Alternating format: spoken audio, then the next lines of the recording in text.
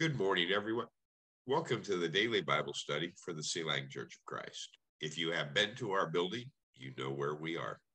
If you have never been to our building because you are joining us from someplace else in the world or someplace else in the Philippines, we are located in Bayan, or city proper, of Silang, Cavite, Philippines, which is about 30 miles or 50 kilometers south of Ninoy Aquino International Airport.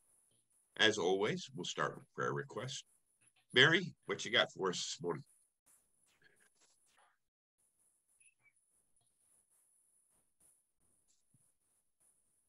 Mary, don't say close your eyes. Everybody close your eyes. Sir, my prayer request, wisdom and protection. Okay. Ms. Giselle, good morning. Hello, sir. Good morning, sir.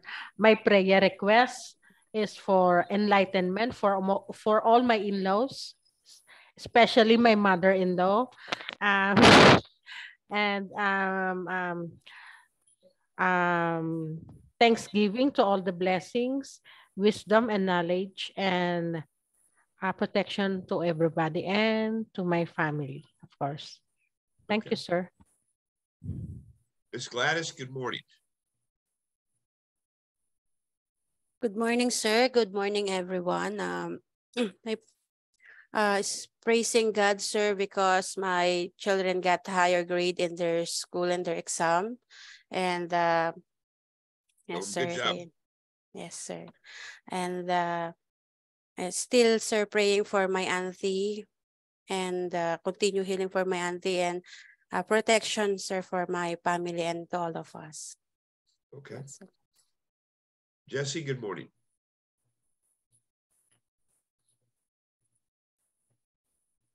Good morning, sir. My prayer request is knowledge and understanding, good health for my mother and long life, and to know and to become closer to God. Okay. That's all, sir. Thank you. Miss Vanessa, good morning. Yes, sir. Thankful for everyday blessings and, of course, for the protection and guidance for my family, especially for my mother and my sister. Okay. Adeline, good morning. Good morning, sir. Good morning, everyone. My prayer request is continuous healing for Zaldi and Mildred. And of course, Thanksgiving for all the blessings that we received. Okay. That's thank you. Beautiful. How are you today? Doing good, sweetheart. I'm sleepy. Good morning, everyone. Morning. Continuous healing for Ernest. Hopefully, he's gonna get rid of that cold. Claudio, Rosella, who else? Michael, for his knee. I think his knee problem. And praise for what's his name? Ramon, Rio's dad. He's now recuperating here in Silang right now. Rio moved him to Silang from Valenzuela, Bulacan, or Valenzuela, Metro Manila now. And I wish we're gonna have a chance to have all the girls in the events, God willing.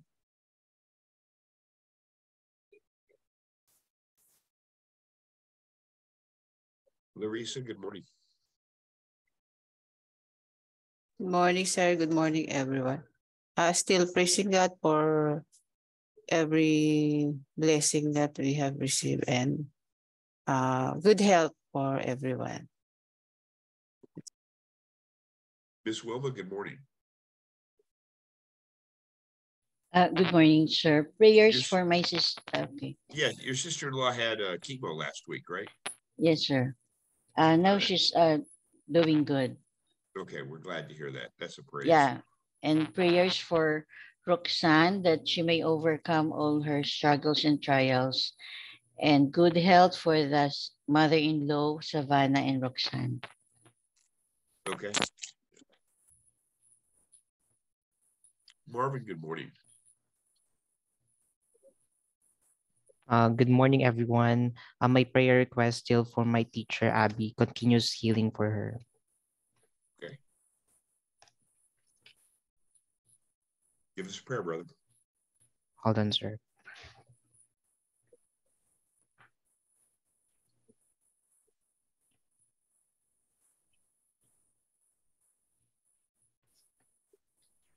Okay, let us pray. Let us bow our head in the presence of the Father. Dear Father, we come before you, worshiping your name. Father, we thank you because you provide us the opportunity for us to be able to study your word. Father, we thank you for the blessings that you always given us. May you please continue to prosper our family and friends, and as well as this congregation. Uh, Father, this morning we have some petitions to you. We pray for Sister Mary. May you provide her wisdom and protection. For Sister Giselle, may you give her in-laws the enlightenment. May they see the good side of her. And we pray for the healing for the aunt of Gladius, and we praise you, God, for the good result or good educational attainment of her child. We also pray for Jesse. May you provide knowledge and understanding for him to be closer to you, God, and as well, and good health for her mom as well. As for Sister Vanessa, we pray for the protection of her family, especially her mother and sister. As for Sister Anna, we pray for Zaldi and Mildred continuous healing. As for Ma'am Cora, we pray for continuous healing of Sir Ernest, Claudio, Rosella, and Michael. And we praise you for Ramon's situation now because it's better. We also pray for Larissa. May you provide her good health and peace. We also pray for Sister Wilma, continuous healing for her sister-in-law, and we also praise you for her sister-in-law today is doing good. We also pray for Sister Roxanne. May she overcome her training in I-Corps, and we pray for her mother and daughter's protection. Father, we also pray for Sister Abby. May you provide her continuous healing and peace as well. Father, we know that everything will be in your name is possible, and we put all our trust in you. In Jesus' name we pray. Amen. Amen. Amen. Amen. All right. Open your Bibles, please, to the book of 1 Timothy. 1 Timothy. Just a moment. I've got a technical thing going on here. Okay. All right. So we've been studying our way through the books of the Bible as we do an overview of the New Testament. Mary, what do you know about the book of Matthew? Matthew or Timothy? We'll get to Timothy in a minute. This is review tape. Oh. Let's find out what you learned. Matthew, sir, is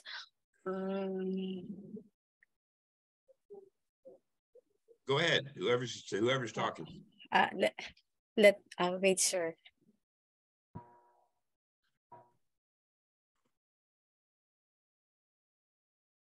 I think Matthew reminding us about the return of Jesus, sir. He is. It's one of what are known as the synoptic gospels. The synoptic gospels are Matthew, Mark, and Luke.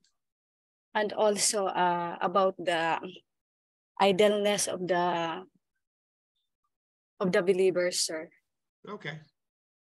Mark, Giselle?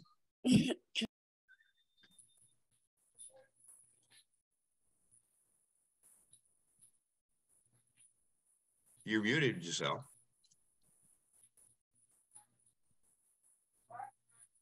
Giselle, you are muted. Unmute, please. Sir, as I remember, Mark is the beginning of the gospel of Jesus Christ as the Son of God. Okay. Anybody else got anything on Mark? He's the first one to write the Jesus' life events. He's also known as John Mark, and this book very well may have been written through the direction of Paul. John Mark was a constant companion of Paul. Matthew, Mark, Luke, Gladys. Luke, sir, is the birth of baptism. Okay. What do you know about Luke? Luke, sir, is one of the apostles of Jesus Christ. And this, sir, is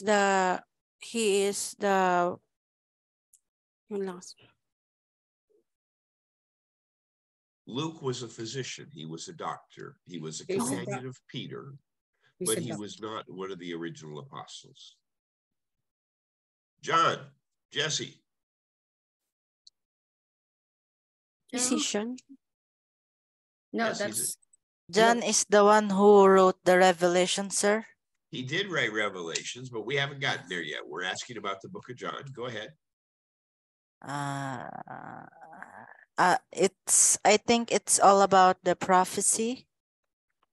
The part, yeah. No, the Gospel of John is not about prophecy. The Gospel of okay. John is a telling of the earthly ministry of Jesus Christ. Okay. Acts, Vanessa. Physician. Acts, sir, it's about the history of the church. Very good. It's how the church came to be, right? Starting on Pentecost and running about 50 years. Yeah, Acts. the history. Who wrote it?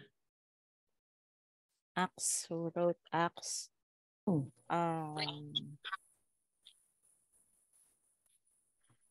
don't remember, sir. Luke.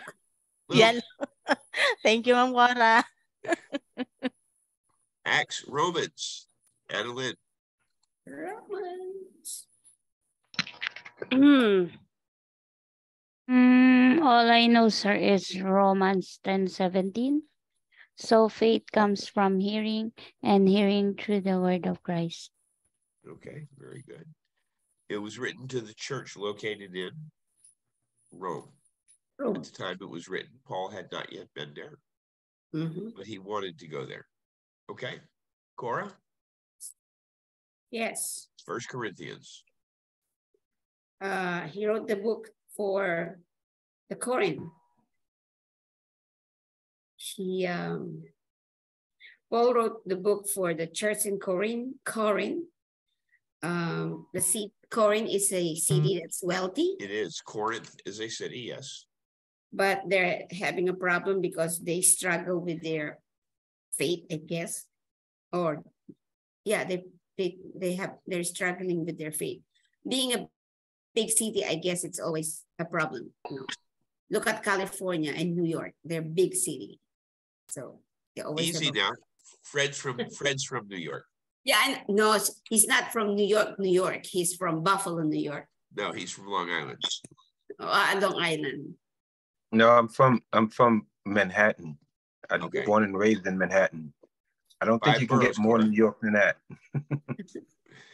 Yeah, but it's, they're being Church of Corinth is always a big city, a wealthy trading center. Yeah, see, it's like New York.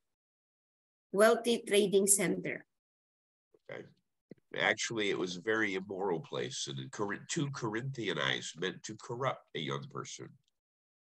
Oh. That was actually a verb in use at the time.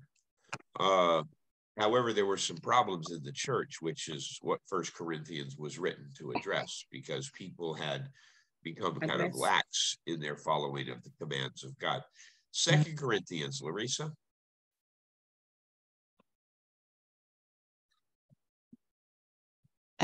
Second Corinthians, Paul wrote it for the Corinthians.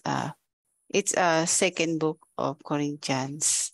Yes. And yes, it's the most, what do you call this? Sincere letter of Paul to the Corinthians. That's what I know, sir. He complimented them in 2 Corinthians because they had made the corrections that he had addressed in 1 Corinthians. Galatians, Wilma.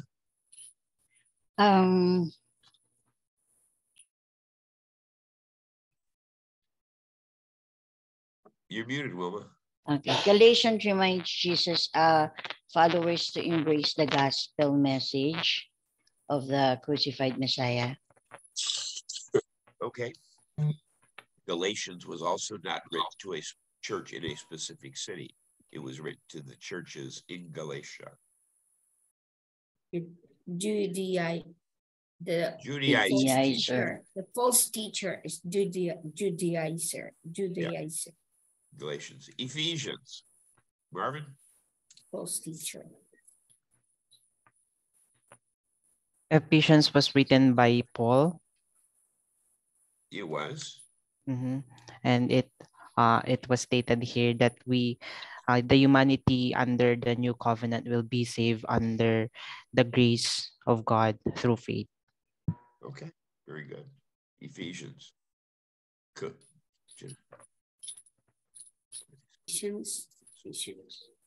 Philippians.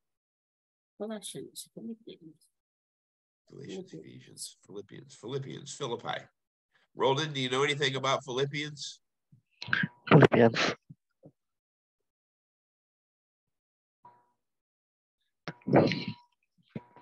So it's all about gospel of Jesus Christ. It is. Fred, you want to tell us about Philippians?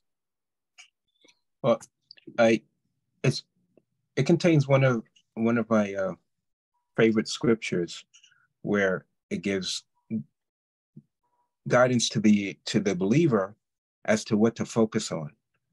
In Philippians 4, it says focus on whatever is good, whatever is noble, whatever is honorable. Put your focus on these, because I always understand what you focus on, that's what typically will increase in your life. And so I enjoy that. It's actually written to the church located in Philippi. Philippi was named after Philip, the father of Alexander the Great. Philippians. Colossians. Mary.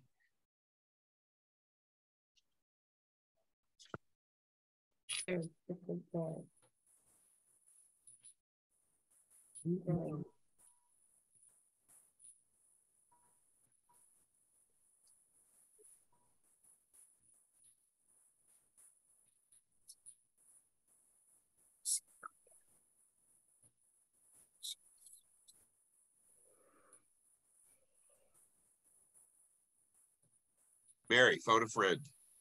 Wilma, she's phoning a friend. Sure. Colossians is the 12th book of the New Testament, and it was written by Paul and Timothy. It was written by Paul, yes. Go ahead. Where's the church located? 100 miles from Ephesus. Colossae. Okay. Okay. All right. Colossians. First Thessalonians. Giselle. Written for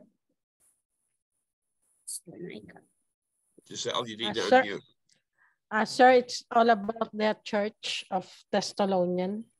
Thessalonica, yes. Yes. That's all I remember, sir. Okay. First and second, I'll go ahead and give you guys both of these. First and Second Thessalonians were primarily written to address misunderstandings related to the return of Jesus Christ. Second coming of Jesus. Okay.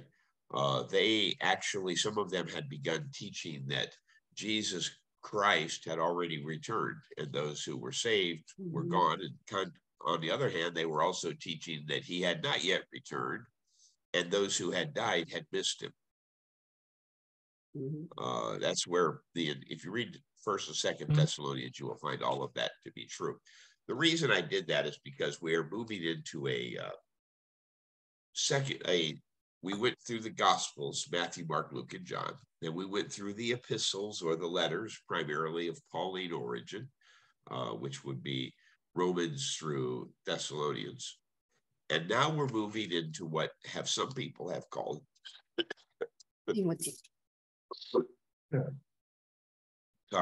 the pastoral epistles. They're written to young preachers of whom Paul had a working relationship.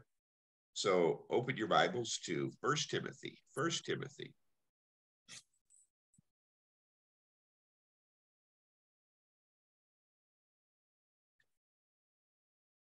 What we're going to find in 1 Timothy is Timothy, his name actually has the meaning of honoring God. And he was a young man. We can see that in 1 Timothy chapter 4 and verse 12. 1 Timothy chapter 4, verse 12. And we'll give that one to Mary. 1 Timothy 4:12, Mary.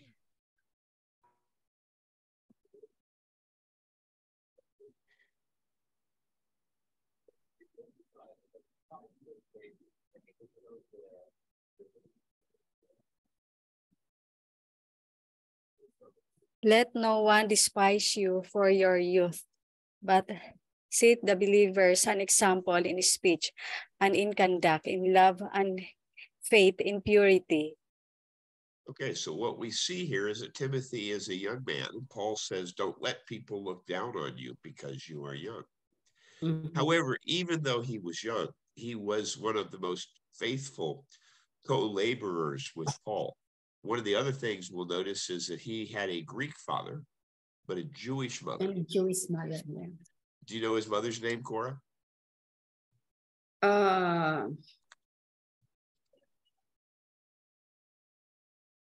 His mother's name was Eunice, and his grandmother was named Lois. And they had taught Timothy the scriptures of the Old Testament from the time he was a child. Go to Acts chapter 16 and verse 1. Acts chapter 16, verse 1. What's his father's name again? Excuse me. Doesn't tell us. You just said his father's name is? No, I said his mother and his grandmother. His mother's name was Eunice, and his Eunice. grandmother's name was Lois. Oh, Lois. Grandmother. Acts chapter 16, verse 1, Giselle. 16:1. And Acts chapter 16, verse 1, Paul came also to Derbe and to Lystra, a discipline where there named Timothy, the son of a Jewish woman who was a believer, but his father was a Greek. Okay. We didn't get told his father's name there, right? 2 Timothy chapter 1, verse 5. 2 Timothy chapter 1, verse 5. Gladys.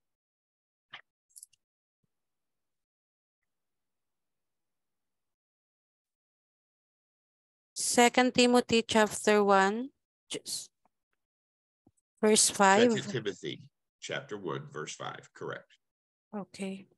Says, I am reminded of you since sincere faith, a faith that dwelt first in your grandmother Louise and your mother Eunice, and now I'm sure dwells in you as I dwells. In Okay, you so as well. what's the grandmother's name? Louis, sir. Lois. Lois. Kind of like Lois Lane, Superman's girlfriend. Yeah, Superman's Yeah. girlfriend. And your mother, Eunice.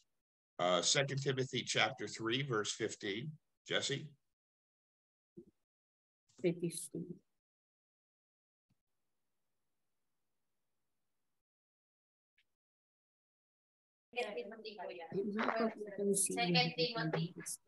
Second Timothy chapter 3, verse 15. 15. And how from the And child- how from the childhood you have been acquainted with the sacred writings, which are able to make you wise for salvation through faith in Christ Jesus. There you go. We saw already in Acts chapter 16 that he was in Derbe and Lystra, and then Timothy came to Paul's attention. This dated would have been around 51 to 54 AD. The young man Timothy was well reported of by the brethren in the area. Acts chapter 16, verse 2. Acts chapter 16, verse 2. Miss Vanessa. Acts chapter 16, verse 2 says, he was well spoken of by the brothers as at Lystra and Iconium. Okay, so we see that not only was he a young man, but he was a young man who had a good reputation. This is in the second missionary journey. During the first missionary journey, Paul had evangelized the area, and he had visited both of these places. We can see that in Acts chapter 14 and verse 1. Acts chapter 14, verse 1.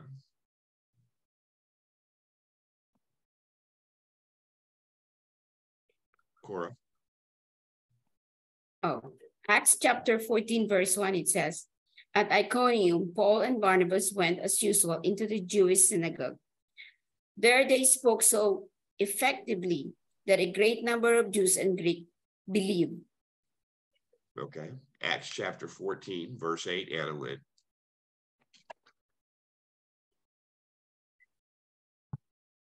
And verse 8 says, now at Lystra, there was a man sitting who could not use his feet.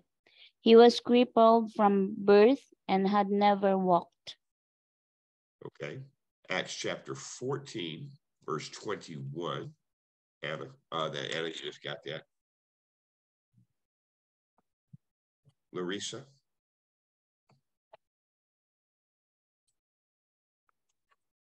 Acts chapter 14, verse 21.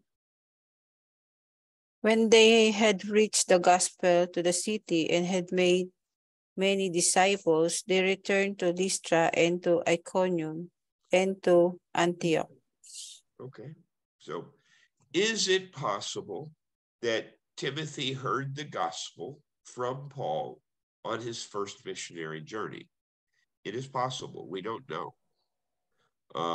In both letters, we learned that Jesus Christ had separated this young man for a special ministry. And there had been prophecies related to him and his special gift. 1 Timothy chapter 1, verse 18. 1 Timothy chapter 1, verse 18. Wilma. Timothy chapter 1, verse 18. This charge I entrust to you, Timothy, my child, in accordance with the prophecies previously made about you, that by them you may wage the good warfare. Okay, so we see that there were prophecies, right? The gift, what was the prophecy? He had a gift as an evangelist. We can see that in 2 Timothy chapter 4, verse 5. 2 Timothy chapter 4, verse 5, Marvin. Said me? Marvin. Okay. 2 Timothy chapter 4, verse 5. It says, "As for you, always be sober-minded, endure suffering, do the work of an evangelist, fulfill your ministry." Okay. Now we also understand that he was sealed, this gift was sealed by the laying on of the apostles' hands. 2 Timothy chapter 1 and verse 6. 2 Timothy chapter 1 and verse 6. Roll in.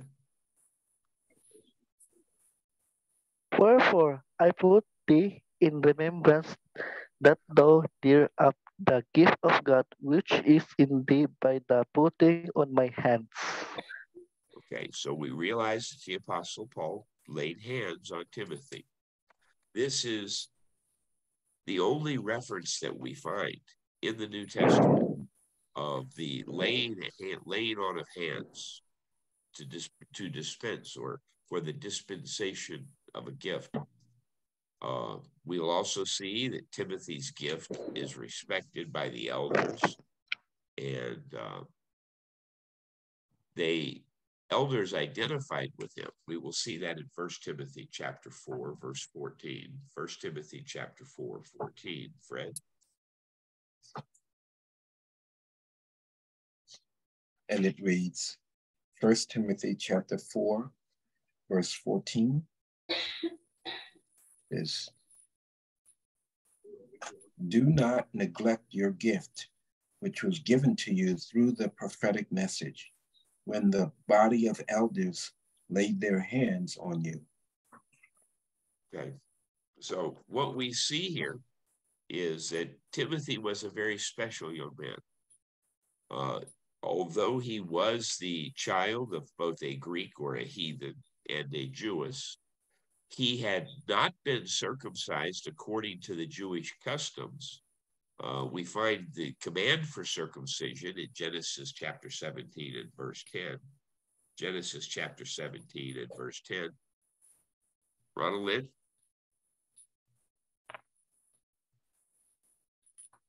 Again, sir, what verse, sir? Genesis 17:10, please. 17. 17:15.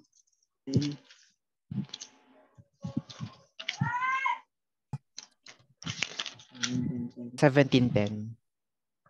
17:10. Genesis chapter 17, verse 10 says, "This is my covenant, which you shall keep between me and you and your offspring after you. Every male among you shall be circumcised." So who's supposed to be circumcised? Every male. Every male. Every male. Take a look at the same thing in Leviticus chapter 12 and verse 3. Leviticus chapter 12 and verse 3. Randall, you want to look at that for us?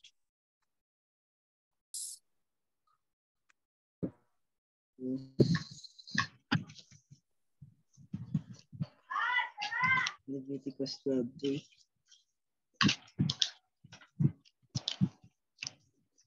Leviticus 12:3.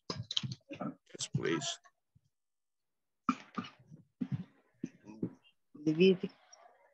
Leviticus chapter 12, verse 3 says, "On the 8th day, the boy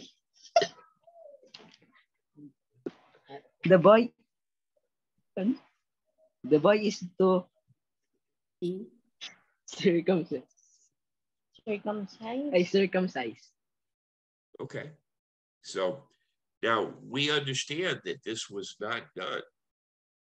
Paul had this done in order that the fact that he had a Greek or heathen father would not interfere with his ministry.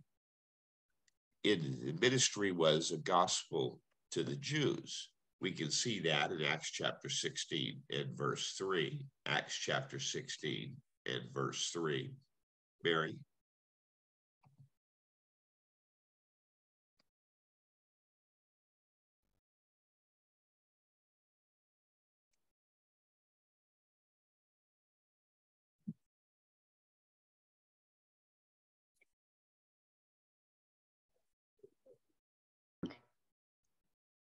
Hello, Mary.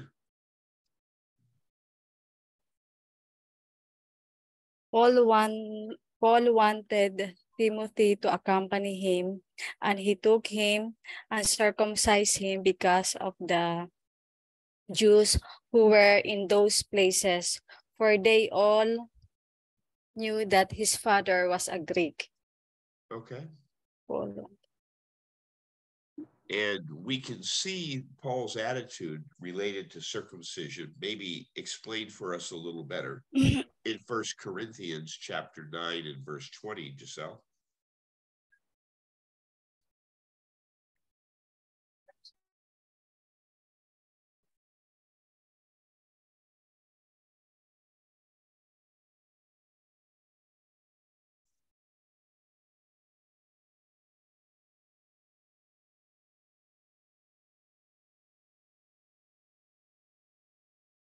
$9.20. 2 Corinthians. First. 1 Corinthians. 9, 12. 20. 9:20, sweetheart. 1 Corinthians chapter 9 verse 20 says that to the Jews I became as a Jew. In order to win Jews, to those under the law, I became as one under the law, though not being myself under the law, that I might win those under the law. So what is Paul saying here in 1 Corinthians chapter 9 and verse 20? 1 Corinthians chapter 9 and verse 20. What is Paul saying? Anybody, everybody? To become a Jew, you have to follow the rule or the law. So though they're not being myself under the law. But is Paul under the law? No. So why did he do this? Because to win the I guess to win their faith or their trust. To win their souls for Jesus Christ. To win their souls. Okay. It's just like when you are in a place that you want to win these people, you have to become one of them as well. Yes. Now, we don't take on sinful behavior in order to win souls, but we try to help people to find the gospel of Jesus Christ, correct? Yes, just like you want to be a white Filipino. Is there such a thing? No. You always say, you always say, but you know, that's the opposite of Joseph. He said he's a dark, what's that? He's a dark American. Okay. You try to accompany people to help them to come to wherever they are, that's where you need to meet them. Okay. Paul later on tells us, I have become all things to all men, thereby I might win some. Even the Apostle Paul didn't talk about winning everyone for Jesus Christ, did he, Fred? No. No. Correct. But I might win some, right? All right. I ran 2 minutes over and I didn't even get any of the material covered. Can I share